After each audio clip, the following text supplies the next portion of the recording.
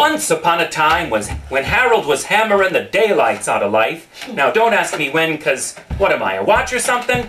Anyway, he woke up in a cold sweat. "What a nightmare!" exclaimed Harold.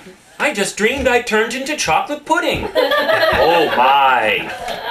Slap happy to be alive and, well, not chocolate pudding, Harold knew he had to eat something to banish the pudding nightmare from his noggin.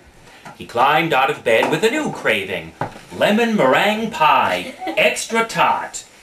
Ooh, I gotta get me some today. So Harold stuffed his false choppers into his mouth, pulled on the midget lifeboats he calls shoes, and set off to find lemon meringue pie, extra tot.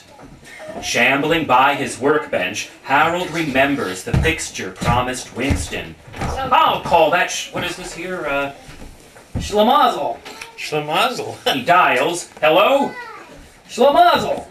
This is Schlemiels. speaking. I mean, Winston.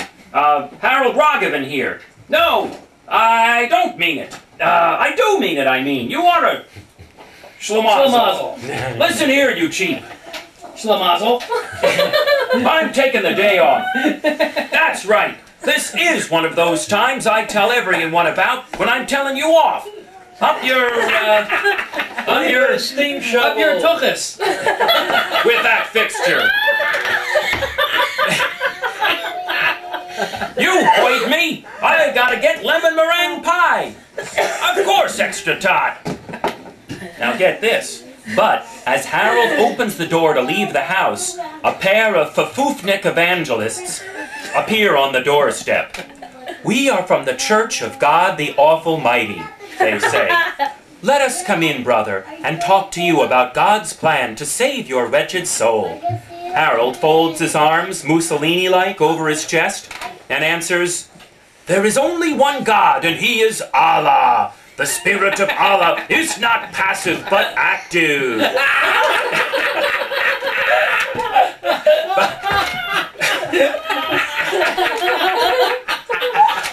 By now,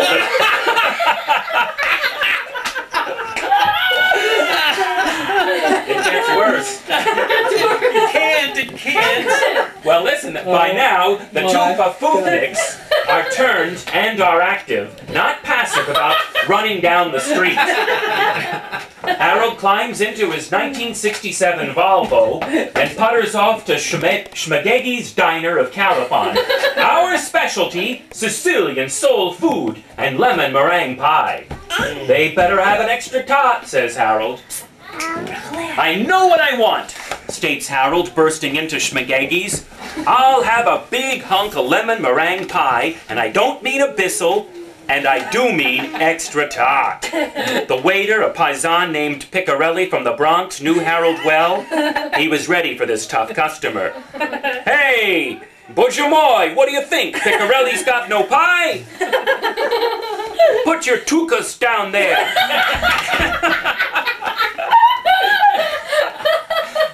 Harold plops down into a booth. Picarelli plops down a big hunk of lemon meringue pie. "Bada bing, bada boom, extra tot." Pointing up an index finger, which can be dangerous in a Sicilian soul food diner, Harold affects his best Empire State College accent and replies, "I choose to reserve judgment until the matter at hand is in mouth." "What are you talking about?"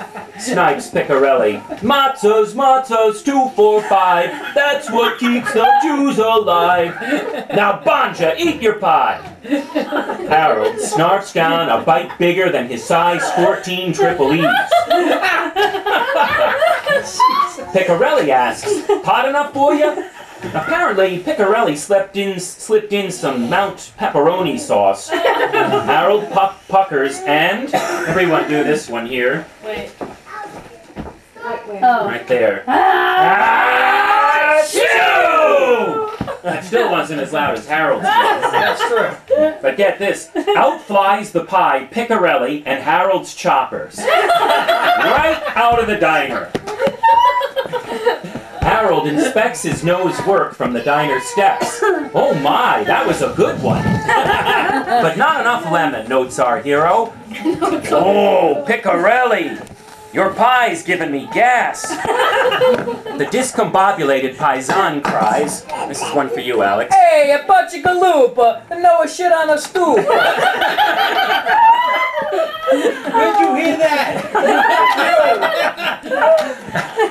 Harold grabs the zonk stick he keeps in his cars to take out the taillights of anyone who brights him from behind. Where'd you hear about that?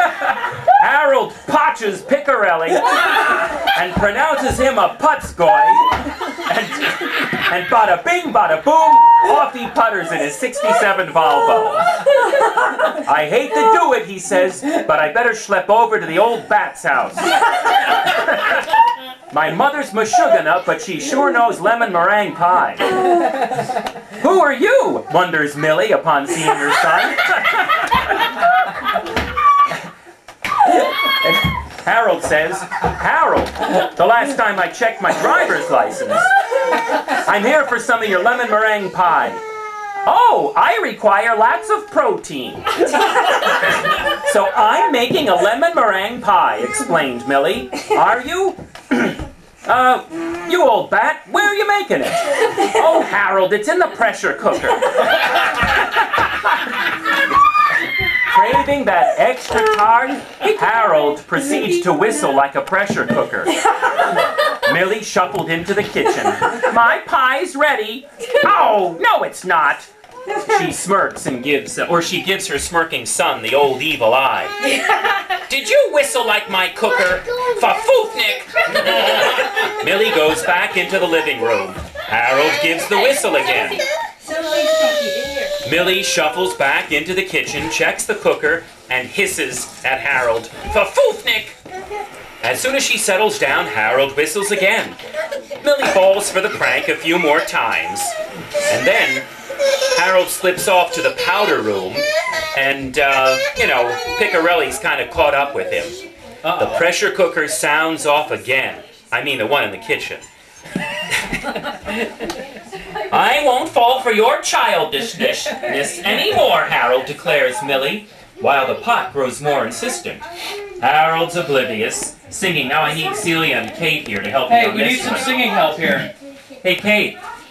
Shall I sing a little tune? Sing, None the car means nothing in the car, my pesaro. Or how about Hey, singing? wait, can we take a quick pause for intermission for 1 second, Yes, please? we have to get you back anyway. Okay, well, we have to Okay. take a pause because there has to be a diaper change going on in here. Harold has been waiting for this lemon meringue pie to bake in the pressure cooker, and he keeps whistling.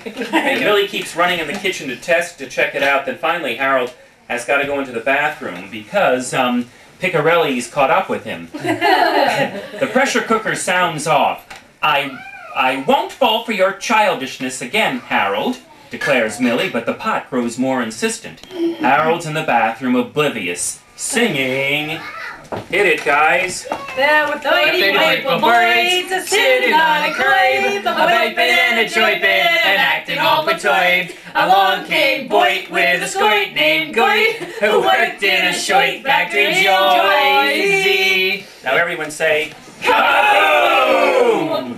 There goes the pot, and it turned out Millie, a bit Meshuggah, forgot it was split pea soup in the pressure cooker.